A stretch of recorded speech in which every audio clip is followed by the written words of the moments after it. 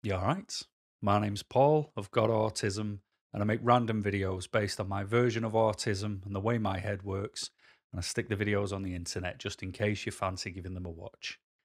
And I hope you're all doing alright. I hope you did what you needed to do over the Christmas break and New Year and all that jazz. But something's a bit weird. Like, I spoke to a couple of people who reached out in emails over Christmas and New Year, and I'm not having a go. But my intro that I say all the time, like talking about sticking videos up if you fancy giving them a watch. They told me that they found me on Spotify or other audio places. And then I've mentioned to them that I'm on YouTube and they go, "Oh, do you do videos as well?" Like, yeah, I do. That's why the introduction I say, make random videos if you fancy giving them a watch. So if you've just become if my intro has just become background noise to you, which I can fully understand it doing, yeah, I'm on YouTube, and that's where most of the stuff is. I don't put all the audio up on on the audio stuff. I just, the primary purpose is the videos because I want people to see my big ugly face while I talk to you. Because why not? Um, Yeah. So let's have a little catch up before I do what I do best, which is moan. And the topic is talking about sort of returning back to the world because, coming like finishing off Christmas and New Year and sort of having to go back out again and do the world, it's not a good feeling. And it's not just at Christmas, it's from annual leave, it's from long weekends, it's when I take time out and then have to come back out again, it's difficult. So I just want to sort of talk about it and why I struggle with it. And if you line up, brilliant. If you don't, then it's just a bearded guy having a moan. All right, but I'm going to give you a bit of a catch up because you know me, I love a waffle. Um, and if my voice sounds a little bit different than usual, I don't know if it does or not. But I had COVID over Christmas. What a gift that was. So like the week before, I went to the hairdressers, and sort of on the way there, my throat felt a bit funny. Like when I went on holiday, it all started the same. So if anything, I've had COVID twice in like 3 or 4 months, which isn't fun because the second time around it was worse. So I just hope I don't keep getting it until it puts me in the floor. But went to the hairdressers with a bad throat, walked back from the hairdressers with a really stiff back. Did a COVID test, it was negative, and then slept. Saturday came around and I felt like I'd been run over by a truck. And I did another COVID test and confirmed. And it was bad. I mean, like, I think it was about Christmas Eve where I'd done the test again and it had actually left my system, sort of, near on 7 days later. But it's the 7th of January now as I film this. And, I've still got like my right ear. This is why I mentioned my voice. I sound weird to me because my right ear is fully blocked and it will not dislodge at all. I've taken decongestants. I've done that thing you do, when you get water in your ear and you sort of stamp on the floor and shake your head.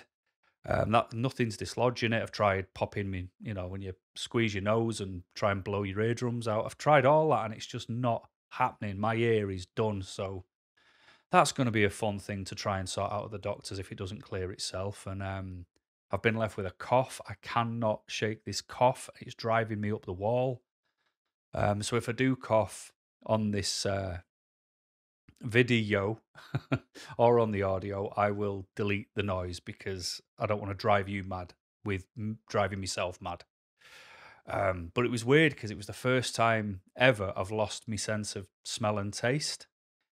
Um, so that was really weird. So like I'd made cheese on toast.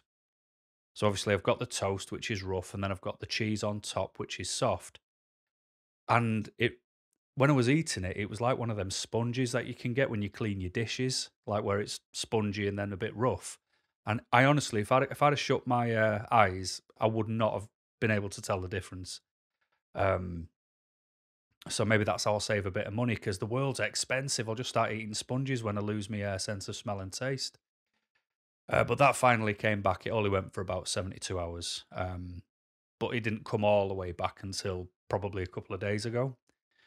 and my voice goes a bit croaky, a bit groany, and yeah, it's just it's not fun. So if you haven't had it, get your masks on because honestly, it's horrible. There you go, first cough of the video. What else has been going on?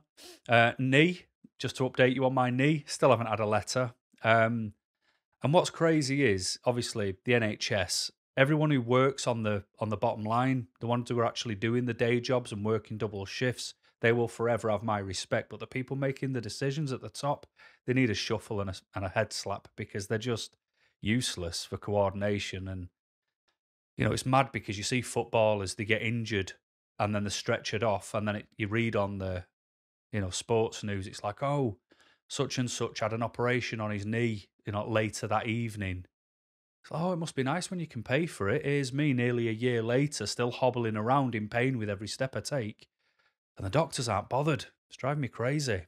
And then to top it all off, guess what happened the other day? Toothache.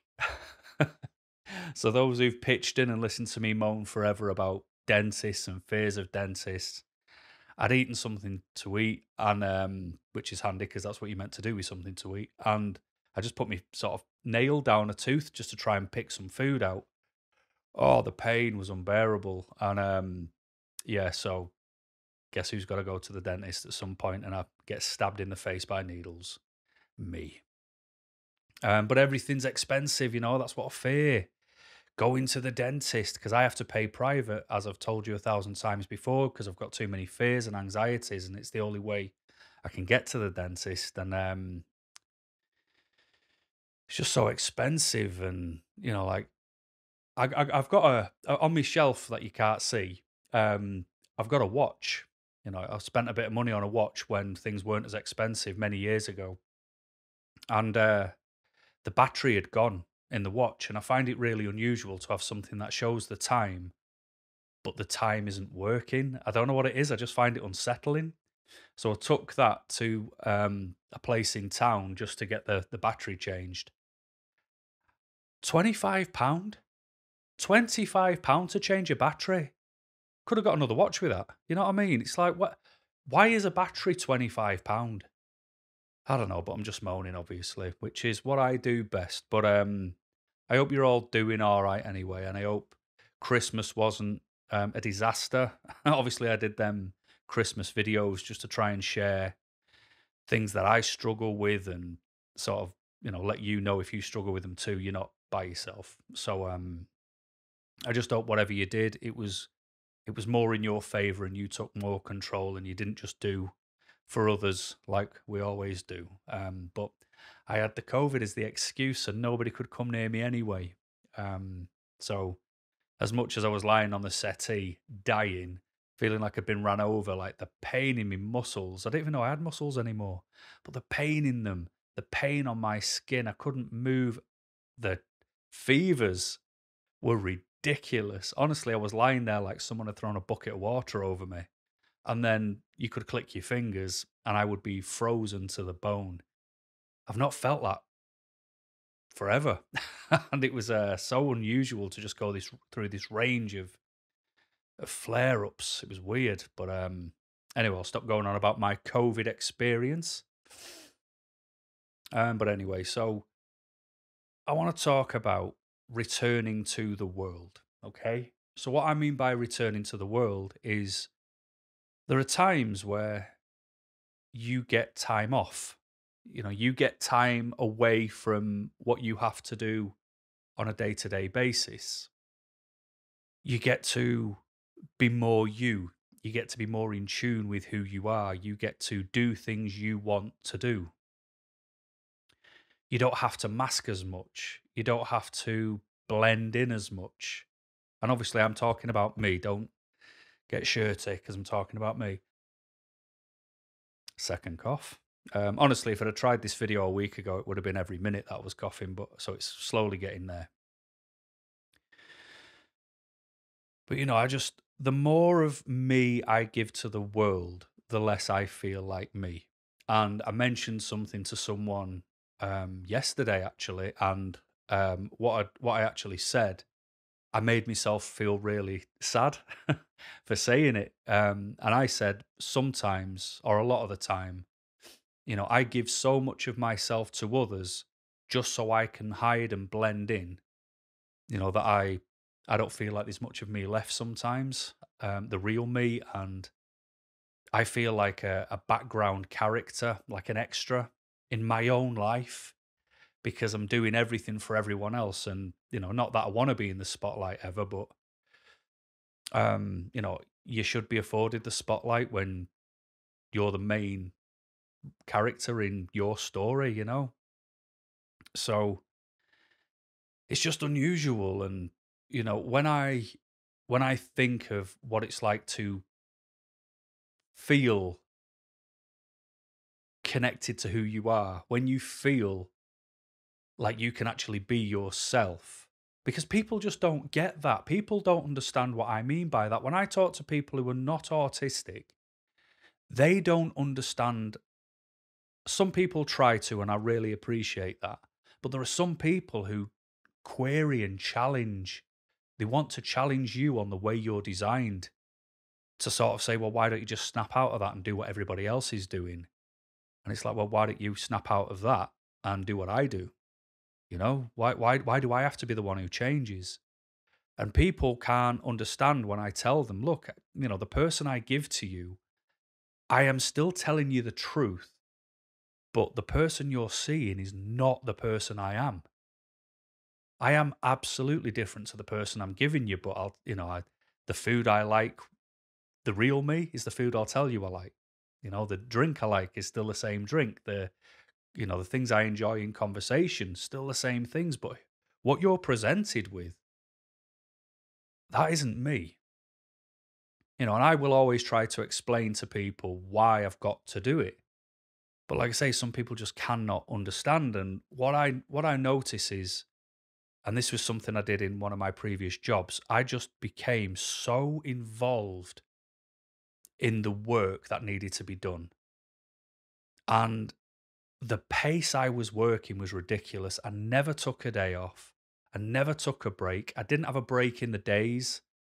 I was getting paid for like 7.5 hours, but I was working nearly 12 hours like an idiot, because I had to do these practical fire demonstrations. And, I had to recharge extinguishers. I had to refuel diesel at petrol stations. I had to reset up my um, testing rigs, and I had to test them to make sure there was no leaks because there was propane on them. And I had to do that every night to be able to go and do it the next day because of how heavy my workload was.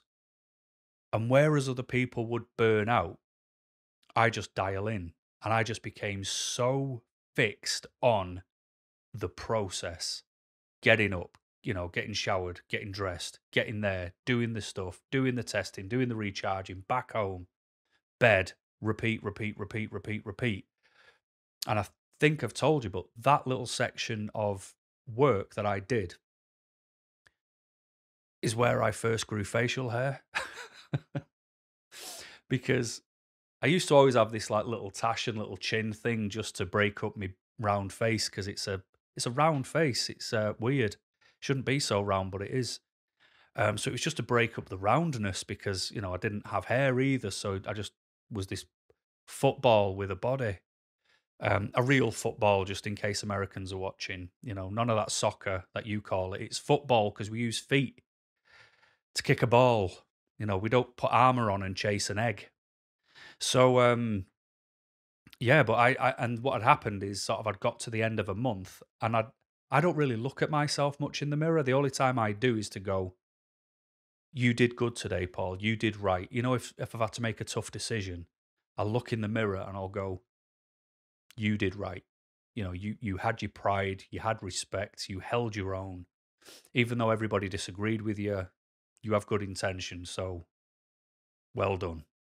And if that sounds weird, then weird it shall be, because who else pats me on the back? So I rarely look in the mirror if I'm not doing it for that sort of purpose. I know how to wash my face without a mirror. Throw water on it, grab a towel, dry it until there's no water left, and hope for the best. And just remember, sorry, I'm coughing again.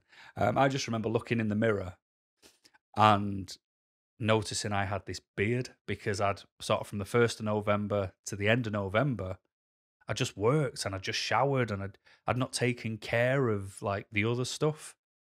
So it's a good job I don't have like unibrows and hairy ears because that would have just all, gone mad. But yeah, I ended up having a beard and I was like, oh, okay, whatever, I'll just keep it. And yeah, that's how the beard started, in case you're interested in the origin of the beard.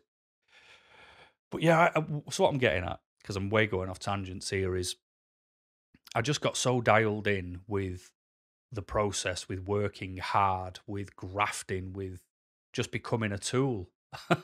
So I was a tool, still am a tool. And it was a lot. But what you noticed, or what I noticed, like when I finally got a break from that, because I got 3 weeks off for Christmas because of how much I put into this, I got ill, and this was obviously going back a lot of years, but I was ill because I actually stopped. The perpetual motion ended and I became unwell, really unwell. Like my body had just gone, that was too much. You weren't putting in the right fuel to keep yourself going. And, now we're just not functioning as we should. And it was, that was horrible. I can't fully explain it, but it was kind of like my nerve endings just didn't respond the way I wanted them to. Almost like you could look at your hand and go, right, I want you to close. And you just, hand wouldn't close. And it's like, well, why aren't you closing? And then you'd forget about it and your hand would just close. I had this really weird reaction where my body just sort of short circuited on itself. And it was like my brain needed a reboot. Um, but anyway, so I'm trying to talk about what it's like to sort of go back to the world. So the reason I'm saying that is because to stay so involved in the world, you don't think about yourself. And when you don't think about yourself, you don't think about your needs, your wants, your recharge. And I didn't know I had autism then. Obviously, I did. I've always had it. I just never knew I had it. And when you stay so dialed in, it's so easy to go back to, but you're neglectful of yourself. And that is absolutely the worst thing you can do, because where's your well being consideration? But then there's this sort of flip side of that where it's okay, well, I'm going to pay more attention to me. I'm not going to work those stupid hours anymore. Stupid hours. I'm going to work more. I'm going to work to the letter. I'm going to do my 7.5 hours a day or 12 hours a day or whatever it is you're scheduled to do. I'm going to do just them alone, doing no overtime. I'm doing as my contract states because I'm important too, and I'm going to take care of me. And you do. And one of the things which I try and do is I try and knock work down in pecking orders. I will always do my job, but I need to not be so emotionally invested in work. So I'm always trying to find ways to sort of put personal things in the way to stop work becoming so important. I try and like barriers, personal barriers to say, don't forget, Paul, you've got to do this. Don't forget, Paul, you've got to do that. Make sure you put half an hour into this a day, Paul. And it's like, oh, okay. And then work sort of stays plateaued at how invested I get in it. But I will always give 110% because I have to do a good job. That's what my brain tells me to do. But then I take, what one of the things you realize is, to look after you, you've got to do a lot that people don't understand. And that could be as simple as, look, I need my time. I'm going to turn my phone off. So if you do try and get in touch with me tomorrow, I'm completely not available. And people can't get that. They're like, well, what do you mean you're going to turn your phone off? It's like, "Yeah, well, that's it. It's just not going to be on." It's easy to explain, but people can't get it. Well, what if I need you? What if I need to get hold of you? I don't know, knock on my door. Sorry, coughing again. Um, but what I've noticed is it's difficult to leave the house again. When you take time for you, it's hard to go back. So I don't take, like with annual leave, for example, if I'm taking a bulk of annual leave, I've got to be going somewhere or I've got to be doing something. What I can't do is use a bulk of annual leave to do something personal, completely personal, that's just for me, where I might, because it's my hobbies are my hobbies and I embrace them. They're not for everyone, but I might buy a new computer game, might buy some new comfy clothes or comfy pajamas. I might get a few snacks in. I might really give the man cave a good once over with the feather duster and the hoover. And then when it comes time to sort of have a week off, I'm going to go, right, well, this week was put to the side so I can just forget the world exists and the desk is about as far as I'll consider now. And I can get lost in that and I can enjoy that. But what's hard and seems to be getting harder is returning back to the world. And even though some of the things just aren't difficult to do, it's the fact I've got to do it and I don't want to. And I know that's going to make me sound really spoiled, and I don't mean it to come across as spoiled, but and I can't tell you one person I know who wants to work. No one wants to work, but we've got to do it to pay our stuff. But I just don't want to leave the house sometimes, or if I'm leaving the house, it's to do things I want to do. And, you get stuck in traffic, when you're driving somewhere and people cut in and, these lane dodgers, people just driving to always try and get one car ahead. And then there's always traffic jams and people blame infrastructure. And it's like, look, infrastructure is a problem. I understand that. But do you know what the biggest cause of traffic jams are? You, the people who are doing the lane dodging and the speeding and the cutting in and, flipping you off when you get to the lights or whatever, just because you weren't breaking the speed limit like they want to. And I just look at them and think, stop it. You're the reason I don't want to leave the house. Why are you more important than me? Why is your journey more important than mine? Why do you need to, drive in the lane and then just put your indicators on to get in front of me when I've been waiting in the traffic for 10 minutes? Why are you more important? If everybody just behaved respectfully of everybody else, so much more would get done. We'd get further. So I just don't like all of that. And, in a workplace, it's going to sound horrible, but, like you're walking around in a big building where you all work, you don't know everyone, but you might have your name badge on or something. And, it's like, hi, are you all right?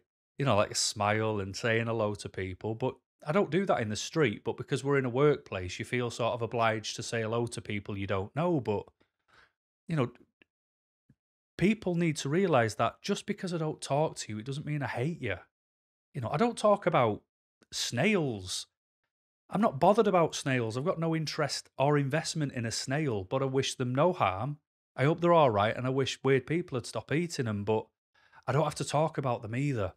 Just because I'm not talking about something, it doesn't mean I dislike it. It just means I'm not interested, and dealing with people's small talk, and especially, I mean, like I say, it's the 7th of January as I film this, and all week in meetings, Happy New Year.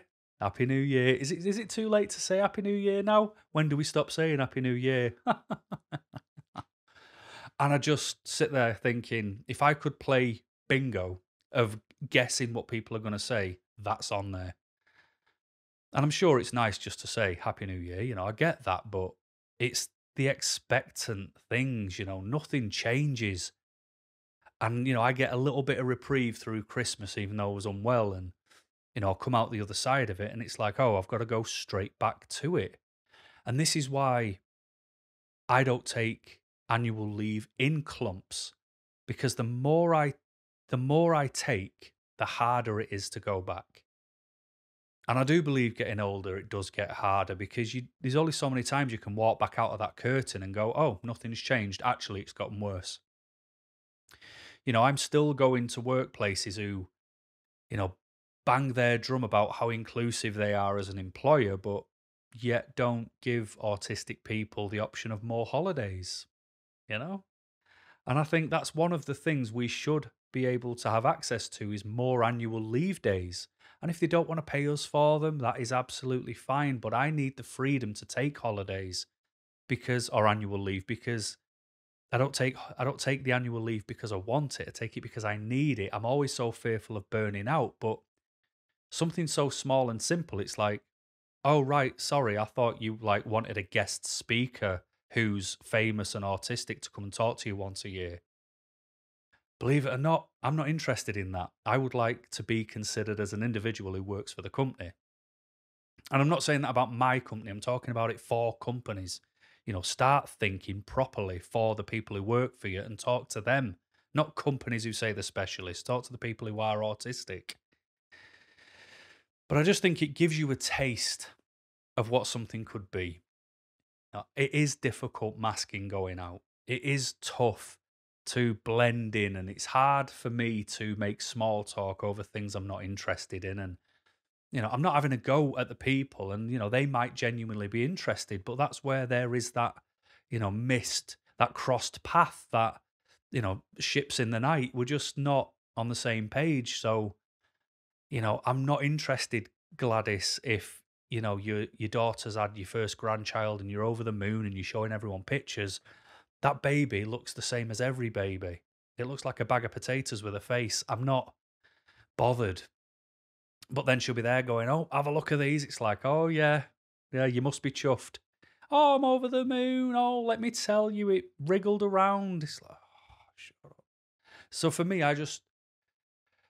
because that is part of my mask, I have to feign interest in lives that I don't have a vested interest in. They're not my life. They're other people's lives, and I want people to be happy, healthy, and to leave me alone because I don't want people taking an interest in what I do behind closed doors. But people are so open and they share so much, but then they're so private. And I think it's because I just misalign. I misalign with people. The general population that's in my world that I have to go out and exist within, we don't link up. We're not in sync, which is why I started doing videos in the first place, because I just felt, is it just me? And this is why I talk to you, and this is something I struggle with. I struggle going back after time where I'm allowed to spend it alone and do what I want to do. And I don't have to apologize for not being interested in other people and their lives, because I care more if people talk about silly things. But people like to talk and show off. And I'm not interested in them showing off because there's nothing you can do that will impress me unless you tell me you've got new comfy pajamas. But it is something I struggle with. I do struggle with going back out. After the more time I get to spend as me, the real me, the unmasked me, the harder it is to go back out into the real world again. And I don't know if it's just me.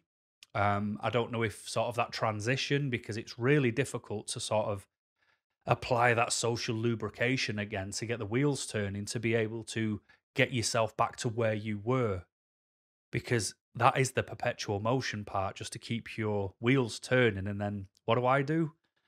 I try and earn enough coins over a weekend to recharge myself, to go back and do it all again, spend those coins all week, and then have to press repeat come the weekend.